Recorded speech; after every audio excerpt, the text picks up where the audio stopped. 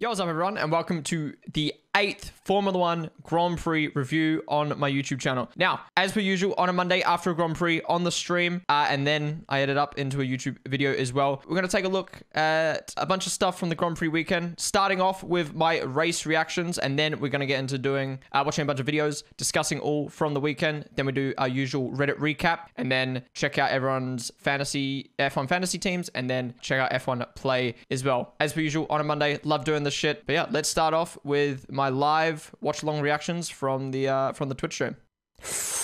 Ricciardo just... Wait, how did Ricciardo get a purple sector 1 and only just get 14th? Wow. Okay, I can't believe Ricciardo got a purple sector 1 and finished 15th. That's very interesting. Ricciardo, oh my god, Ricciardo, dude. Ricciardo. All right, Ricciardo out, Sainz out. Two surprises, I guess. Chill. What's he doing? Oh my god, cheeky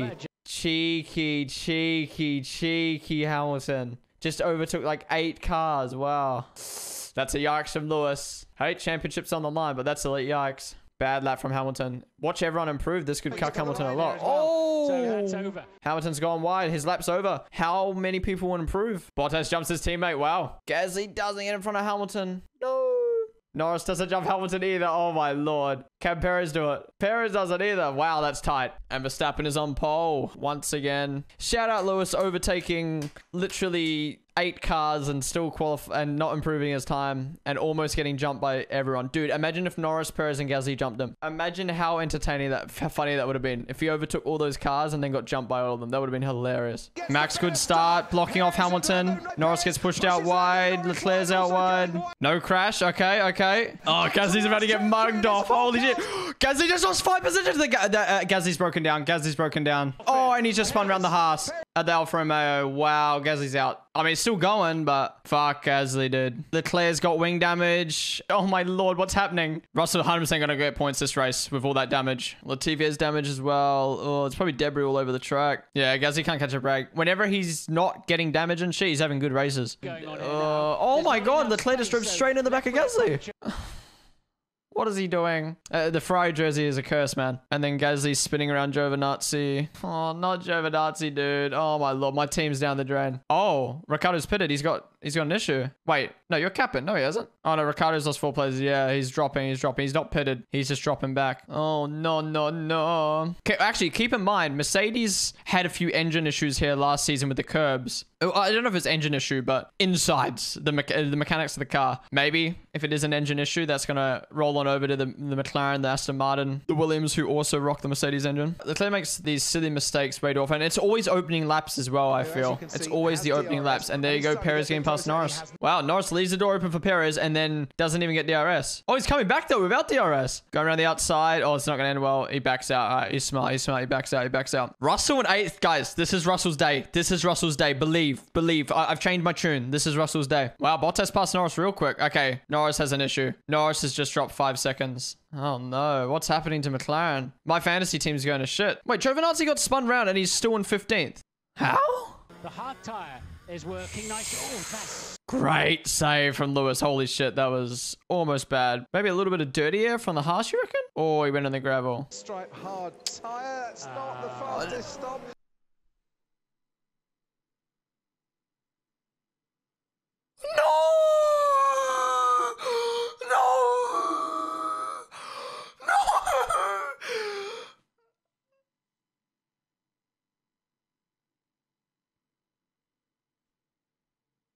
That can't be real. That actually can't be real. That's not real. That's a simulation. That's not real. And now Perez has a slow stop. What is happening? 4.8. Oh my lord. That is so tough for Russell.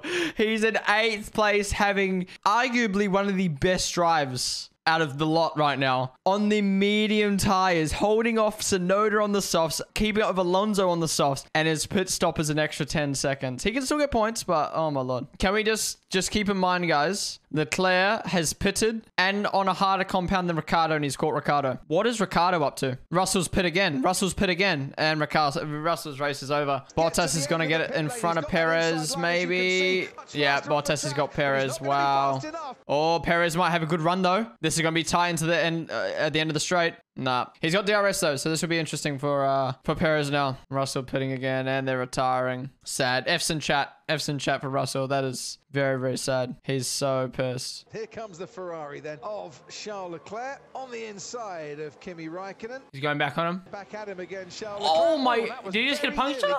No way, he just gave himself a puncture from that. Oh my lord. Dude, wait, Zoe just gave himself a puncture from that. Okay, good, good. Holy shit. Remember when everyone came into my chat and was telling me how Ricciardo's back? And I was like, hey guys, remember it's only been one race. Yeah, this is what I'm talking about. Ricciardo back in the bin. What is this? Leclerc going for it? No. Vettel locked up though. Leclerc should have a good run. Oh. What the fuck was that vibration? That scared me. Oh my lord. I thought he got a puncture. All right, Leclerc's back into the points after that horrid start. Right now, who's your guys' driver of the day? Leclerc, unfortunately, obviously ruining Gasly's race, but to think how far he's come back is really, really well. Sainz is doing well as well. At least the car's rigged, and that's going to get tight. Oh, they touch, but they're good. They're good. They're good. They're good. Oh my lord. Wow, Perez has just pulled 4 seconds out of Bottas. Maybe 2-stop is good. Here comes the Ferrari of He's going for the move. Wow, nice work. Leclerc up to 7th. Starting, where did he, what place did he start? Starting 6th? Finishing 7th after coming from the back. Maybe the 2-stop's just good, yeah. I want to vote Leclerc driver of the day as a Leclerc fan, but he also made that dumb mistake at the start. Finally, Hamilton pitting. Makes sense. Go for the fastest lap. Yeah, Perez is going to have 1 lap to do it here. Final lap. Here we go. Perez should get DRS on maybe the last straight. The last DRS straight. At least the last lap's going to be interesting here. Perez is very close. He's going to get DRS for both straights, I think. Can we watch Perez? Why are we watching fucking Lewis? Director. Hello, director. This fucking directing, dude. Lewis about to do a fastest lap? Cool. He does the fastest lap. We don't need to watch it. Can we watch Perez gain on Bottas? Wait, and we're watching it in the fucking mini screen. I'll deal with it. He's not gonna. He hasn't got DRS. Is he gonna get DRS on this last straight? Max wins the race though. This car's on track, Max. Chill, dude. Chill. Perez is very close. He's not gonna get it done though, I don't think. 1 more lap he would have. He's so close. 1 more lap, man. 1 more lap. And Perez doesn't get him. Unlucky. Very tight. Very tight. 1 more lap, Perez had him. Damn. 1 more lap, Perez had him. God damn it. Wow. That is probably, yeah, I'd say that was probably my least favorite Grand Prix of the year so far. I'd probably say that's even worse than Portimao. But great drive for Max. Holy crap, dude.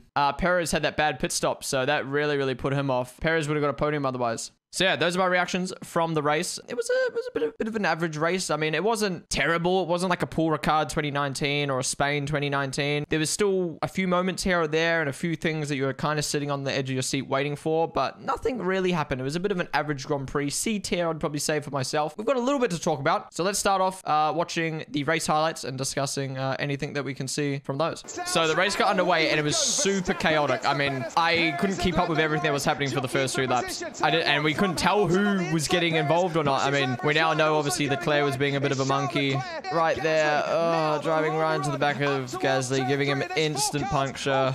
No safety car, surprisingly though. And then Lando came back at Perez and got past. That was a very underappreciated moment. Lando and Perez was better on the first lap. And then Ferrari making the quick decision to pit here. So here we go. Here's the incident everyone's been talking about because it's the only thing that happened pretty much the whole Grand Prix. Yeah, I mean, I said on the night, I'm gonna continue to say it, but I'd say it's like 80-90% Leclerc's fault, 10-20% Gasly's fault. Gasly did come slightly over to the left, but for the most part, it was just I saw someone refer to it as like the same as Kimi Räikkönen at Portugal, but this is completely different. Kimi had no reaction time. I don't know what the fuck happened to him. This was more of just like a hello, like open your eyes. It was like what is happening? It wasn't even like he was like trying to slipstream and pulled out late or defending or attacking. It was almost like his eyes weren't open. I don't know. I generally don't know what Leclerc was up to. And then Gasly with no tire, he couldn't turn the car. Unfortunate for Giovinazzi though. Giovinazzi could have had a good race if that didn't happen, to be honest. It was a really nice move from Perez, don't get me wrong, but it was very interesting how Lando like didn't really defend and then kind of just dropped off of Perez very, very quickly. I think the gap went to 10 seconds in 5 laps. Very, very surprised. I thought McLaren would be able to was going to be able to keep up with the Red Bull and the Mercedes better than this. And yeah, Valtteri got past very quickly as well. And then they just pulled a 10-second gap on the McLarens. And this is sad. At first, we all thought it was a failed pit stop, but we've then found out that he had a bit of pressure issues. So Sam Collins explained this in the post-race show. There's like little canisters, valves you got to take off, put air in, blah, blah, blah. And if it's a leak, you've got to constantly keep topping it up. So they would have had to have kept topping them up once every 10, 15, 20 laps.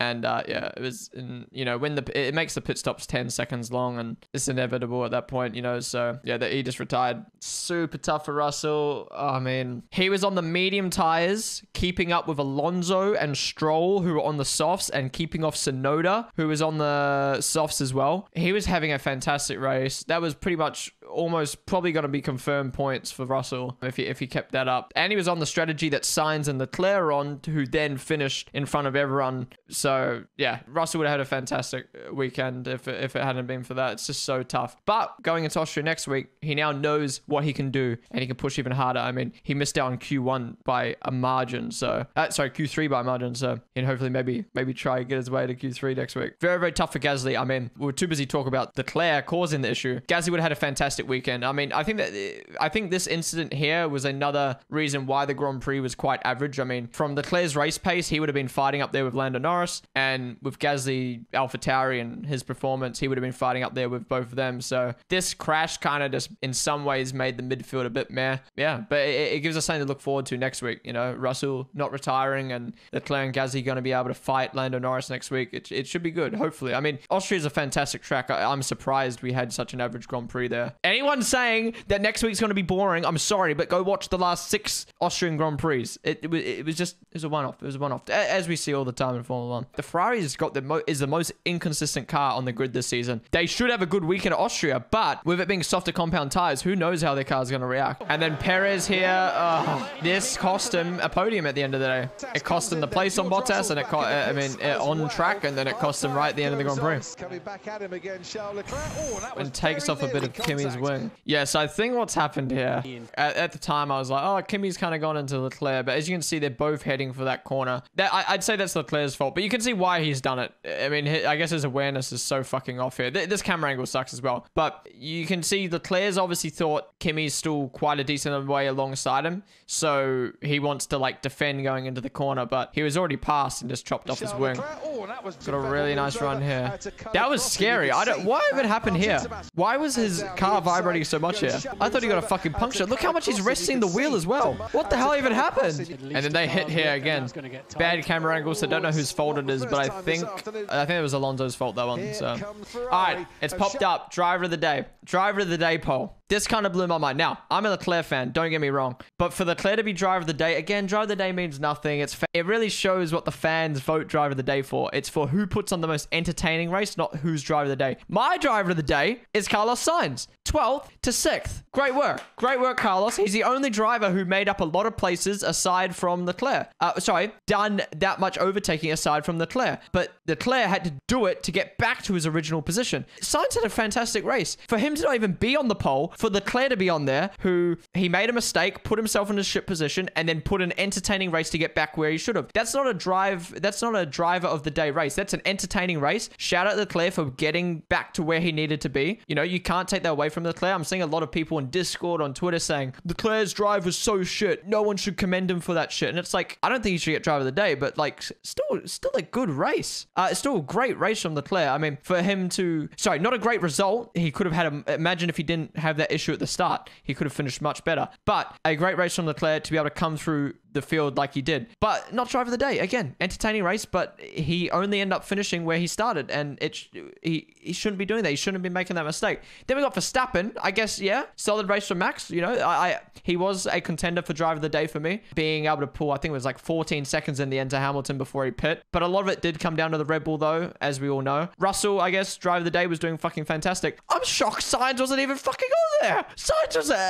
clearly driver of the day for me. I'm shocked. Look at Ricciardo. Yeah, it wasn't his fault. His car broke down for 10 seconds. Was he able to claw his way back? No. But because Leclerc's was self-inflicted, we have to hate on him. Doesn't make sense. This goes for any driver, by the way. Same with Hamilton and Imola. People hating on him because he made a mistake. Dude, give him props for coming back for second place, although the red flag did help him. So I guess we'll talk about this real quick. A lot of mixed opinions on this. I think everyone needs to fucking take a chill pill. That's my opinion. In the sense of everyone's blowing this entire thing out of proportion. Plain and simple, Verstappen went up to the side of the track, like other drivers do, to celebrate with his team. Instead, Verstappen, before the line, slowed down and did a skid, right? That's the difference there. Plain and simple. Mercedes complained about it. like Mercedes and Red Bull have been doing for years, and the FIA said don't do it again. People are fucking blowing this out of proportion. People are saying Mercedes complain about fucking everything. They're trying to just get any points they can. People are saying FIA are sucking Mercedes off. Lewis did it here, Lewis did it here, Lewis did it here, Lewis did it here. Plain and simple, he shouldn't have done it. It's dangerous, but don't blow it out of proportion. Don't fucking say Mercedes are doing this and that. Don't say Lewis did it here, there, because it was different for Verstappen. He did it before the line and he did a fucking skid. That's the difference. It's dangerous. He got a warning. That's it. Nothing more than that. Move on. Move on. He got a warning for doing something stupid. Move on. Oh, it blows my mind. People blow this shit out of proportion so much. Blowing things out of proportion. Welcome to the internet. Exactly, media. Exactly. This was tough, man. Perez, that 2-second pit stop that cucked, 4-second pit stop that cucked him. He's chasing down Bottas. One more lap and he would have had it. Let's do our usual rundown of the grid. So obviously Verstappen, fantastic race. He drove once again pretty much perfectly, and that Red Bull is so dominant here. I mean, to think that Red Bull has always been good at this track and now they're the best car on the grid, they're just going to be even better. Sam Collins actually in the post-race show talked about how in previous weeks, I can't remember which week, Red Bull had an issue with their power unit, which allowed them to bring a new power unit. So pretty much if your power unit has an issue, you're able to bring a new one and upgrade it. So Red Bull has an upgraded power unit over Mercedes. So Mercedes, once they have a reliability issue with their engine, they'll be able to upgrade theirs as well. So that might have been maybe another reason why Verstappen and Red Bull were so strong here. But yeah, Mercedes, if that is the case, Mercedes aren't going to be able to bring a new power unit to next week. It's way too short of a time frame. But maybe at Britain we'll see that, and we'll see if they get any closer to the Red Bulls on the straight line. Apparently it's a 13 horsepower difference Red Bull have right now. Sorry, 13 horsepower increase they got with that upgraded power unit. Yeah, Lewis P2, I mean, obviously he was quite far off of Max in the end with the fastest lap, but he had an alright race. I mean, I can't tell if it was the Mercedes being meh here or if it was Lewis having a pretty meh race, but yeah, first time we've not really had a championship fight or that storyline between Max and Hamilton this weekend. Like, there wasn't really, like, Lewis never really fought Verstappen at all this weekend, not even in qualifying really either. Valtteri, I mean, we've got to give Valtteri props here. He kept off a much faster Red Bull for the entirety of the race. Yeah, I mean, it sucks that Perez got that pit stop issue, but for how far Max finished in front of Lewis, I thought Perez should have got past Bottas pretty easily. So yeah, decent drive from both Perez and Bottas, I guess. Could have been better from both of them. I mean, yeah, look how far Bottas is off of Hamilton, who did an extra pit stop. That's what I mean. And like these two to their teammates was pretty big this weekend. Lando Norris coming in P5. I mean, we talked about him earlier, kind of pulling over to the side was a bit, not pulling over the side, kind of like not really racing the Mercedes and Red Bulls was interesting. I think that's more down to the McLaren though. I thought they'd just be stronger this weekend, but yeah, good solid race from him in no man's land and came home with a solid P5. Sainz P6, my driver of the day, coming from P12, I believe it was. Good race from him. Leclerc, obviously stupid fucking mistake at the start, grinded his way back to where he should be. So got those extra 6 points for Ferrari, which is good in the Constructors' Championship for them. Stroll made up a couple places, I think. Finished where he should have. To be honest, Alonso, again, I don't know where these guys started the race, but they kind of finished where they started, so good race from those two. Yuki making up a couple places, I guess, on the retired George Russell and Gasly, so nothing too crazy from Tsunoda. Considering how strong the AlphaTauri was here, I would have liked to have seen him beat Alonso and Stroll, but it is what it is. Then we had Raikkonen doing that alternate strategy. Pretty good race from him. Vettel, bit of an average one. Now Ricciardo, he's my letdown of the weekend. I mean, to think where Norris finished, yes, obviously the McLaren wasn't as good as we thought, but it was still stronger than the Ferrari, stronger than Aston Martin, Alpine, AlphaTauri, and Alfa Romeo. And to think Ricciardo finished behind all of those guys was pretty interesting. Yes, Ricciardo did have that about 10-20 second loss of power. Leclerc also had an extra pit stop, and Ricciardo was only able to keep pretty much the same place he started, even with 2 retirements in front of him. That's a bit of a yikes. Ocon again, a bit of a letdown, big way, quite far off his teammate. Oh, not as much as I thought, but still, it was a pretty poor weekend from Ocon. Giovinazzi, unlucky getting spun around on the first lap. Schumacher beating his teammate once again, and Latifi, I didn't know that. And then, yeah, typical stuff at the back end. Perez drove well, man. Did he though? I'd say it was an average race for Perez. I mean, to think the Red Bull was the best car there and he didn't fight Lewis or Bottas in that Grand Prix. I mean, he should have beat Bottas because of the pit stop, but he should have been way out in front of Bottas, in my opinion, with how strong that car was. It is time for Reddit recap, as we do for every Grand Prix review. So we go top of this week. Let's have a look-see if it loads. Hulkenberg got married. Congratulations. First glimpse of the 2022 F1 car. I ain't gonna lie, when I first saw this, I fell in love. I don't know why. Something in comparison to the drawings and the pictures, I should say, this looks really, really nice. I mean, obviously it hasn't got the fucking huge ass tires on, but like the side doesn't look as bad as I thought. The rear wing looks kind of weird, and I still don't like the mud flaps on the tires, but it looks pretty nice with a glossy finish. I like it. I like it. Christian Horner running to avoid being sprayed with Red Bull while the team celebrate their French GP performance. We're going to probably get a little bit of overlap from the French Grand Prix with it being a triple header, back to back to back, you know. So 3 plays grid penalty for Valtteri Bottas's pit lane incident. Now, I haven't talked about this yet. What do I think about this? It was dangerous. Don't get me wrong. It was stupid. It was kind of silly. It was a bit of a newbie, dumb mistake. But Mercedes told him to do it because they wanted to test a way of getting out of the pit box quicker, and he gets a 3 plays grid penalty for that. And I just feel like a pit lane incident in practice affecting a race doesn't really go together. I feel like he should have got some license points for it being a newbie mistake, and the team should have got fined for it being dangerous and just stupid. You know what I mean? Like, affecting his race for something that happened at practice doesn't make sense. It's kind of ruins the competitive integrity a bit, I feel. Danny Rings say, let's fuck. FIA to force F1 teams to slow down their pit stops. Oh, this is big talk from the weekend. Yeah, we watched the tech talk on it. I don't fully understand it personally. I mean, I don't get it. They're pretty much, FIA is saying that teams are putting on tires too fast without checking, and it's dangerous. But how many times has a tire not been put on properly? I can remember the McLaren at Italy. I can remember the Haas at Australia, and I can't remember any others, so please remind me if you can think of any. So they're pretty much saying it's a waste of it's dangerous, but it rarely ever happens. Now their fix to it is by saying they're going to set a certain amount of time that a tire or procedures have to be done, and this isn't just one procedure. It's not saying, they're not making it like, oh, you have to put the wheel on in no less than 1.5 seconds. It's almost micro sectors for pit stops now. So like bringing up the wheel gun, putting the wheel gun on the nut, this, that, and the other. And I don't know how they're going to calculate it. Apparently they use high-speed cameras in NASCAR, so I don't know how they're going to do an F1. But the reason for doing it doesn't even make sense. If a team wants to be fast and they put it on safely and they're quick, why punish them and make them go slower? It doesn't make sense. How are they going to punish people for doing it? Let's say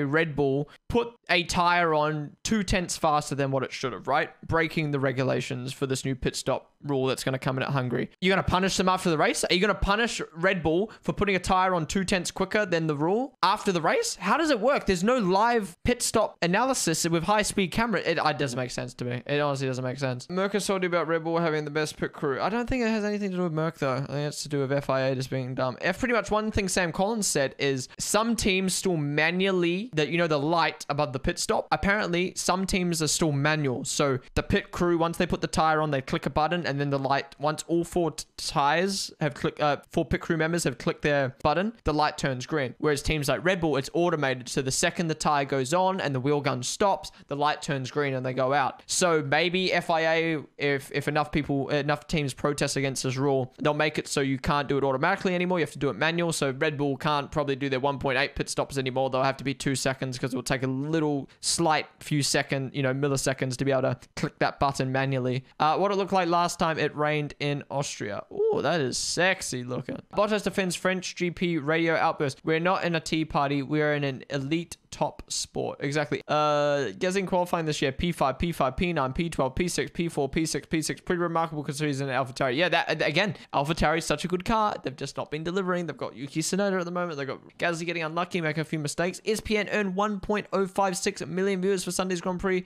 at the Paul Ricard track. The best for an F1 race since the 2019 event in Canada. Wow. Paul Ricard getting the most viewers. That's crazy considering how boring Paul Ricard was in the past. For that many people to want to watch Paul Ricard, very interesting to see. Carlos Sainz arriving at the Red Bull ring in style. Ooh, love me a yellow car. That looks nice. Lando with the Golf livery, McLaren and Monaco/Imola third place trophies from the latest Motorsport magazine issue cover. That's cool.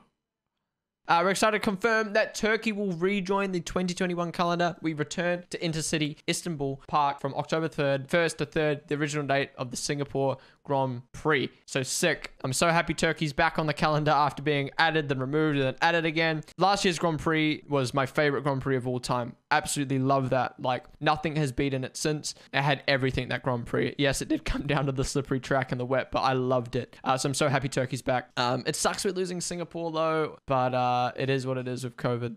Russian GP will be held at St. Petersburg Agora Drive track starting from 2023. Formula One is not going to be racing at Sochi in Russia anymore from 2023 onwards. They're moving the Russian Grand Prix to St. Petersburg at the Autodrome Agora Drive. Now, we watched a lap, an onboard lap. Here's a layout here. We watched an onboard lap on YouTube. Very, very small track. So now keep in mind, this track is the exact same length. I think it's shorter than the Austrian Grand Prix, but it has 15 corners. This straight is hardly long enough for an overtake. This really reminds me of Zandvoort. Again, we haven't raced at Zandvoort yet, but in the F1 game, you can kind of get a bit of a feel for it. This straight, nowhere near long enough for an overtaking.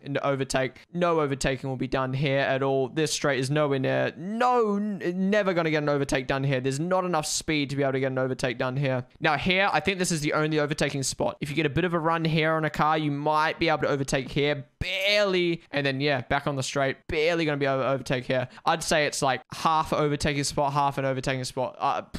I don't know. Probably going to be better than Sochi, don't get me wrong. And it's, it's mixing it up a bit. But yeah, a bit of a yikes seeing this track there, I'm not going to lie. Sonoda gets a 3-place grid penalty for blocking Bottas in Q3. Yeah, pretty standard stuff. Block Bottas on his lap. Cucked him of that entire lap. Kind of stupid mistake. Gets a 3-place grid penalty. Now, I don't mind him getting a 3-place grid penalty. Although I do think it is a bit tough. You get a 3-place grid penalty for something you did in qualifying. But qualifying relates to the race. Practice doesn't. I don't think Bottas should have got grid penalty for what he did in practice. But what you do in qualifying, it kind of correlates. So you should get a grid place penalty. Although apparently the minimum grid place penalty you can get is 3 places. I think they should make 1 or 2 place grid penalties because I think it's a bit harsh 3 for what Sonoda did. It wasn't terrible. Dr. Helmut Marko celebrating Red Bull's win on the constructor podium spot 50 years after making his Grand Prix debut at the same venue. Nice. I found out that he's like 80 something years old yesterday. No, how old? Let me check. 78. 78. I was close. I don't know. How is this man still in the sport at that age? That's crazy. So